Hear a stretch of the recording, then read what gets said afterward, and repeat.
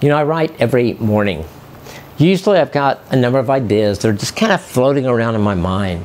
Things that I want to think through and that I want to write on. So this past Monday morning was different. I had nothing. So I went to Google.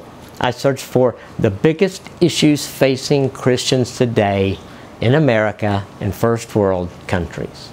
Now, I had a new problem. Which of the top 10 would I write about? Well, I chose a diluted faith. What's that? Well, I think to dilute means to make it weaker or to thin it down. So with my faith, that's when I let worldviews collide with my faith, my beliefs, in such a way that the worldviews win.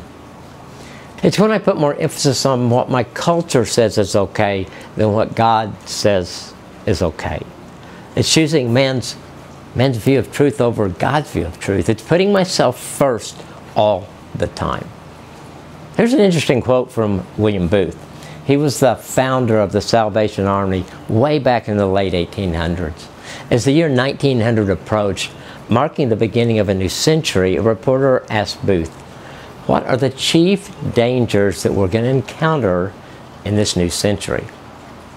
Booth responded, "I consider that the chief dangers which confront the coming century will be religion without the Holy Spirit, Christianity without Christ, forgiveness without repentance, politics without God, and heaven without hell." Wow. I have no idea how the people of Booth's time took that prediction, but looking back from today, I think he nailed it. Author Daniel Sweet, he responded to that quote, says American Christianity is already there. In a society in which there are no absolutes and every individual is a free agent, we're taught to be self-reliant and independent. Christianity is no longer the automatic default faith of young adults.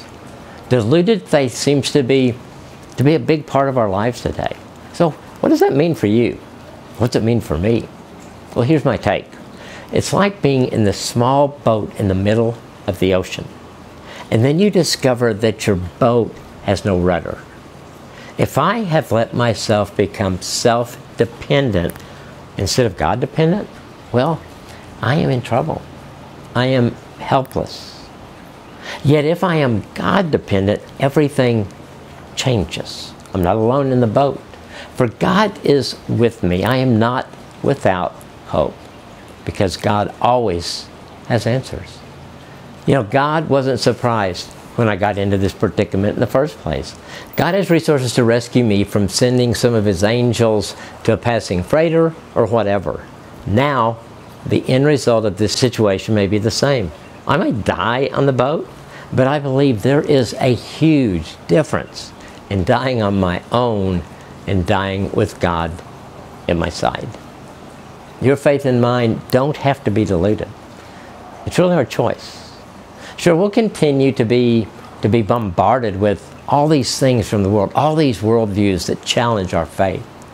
But we can keep our eyes on God. Do you realize how often the views from the world change? Compare that with the ways of God that have never changed. I know it will continue to be a battle probably for the rest of my life, but I'm going to fight. I don't want a diluted faith. I want to keep my eyes on God and who He is. What about you? Are you fighting?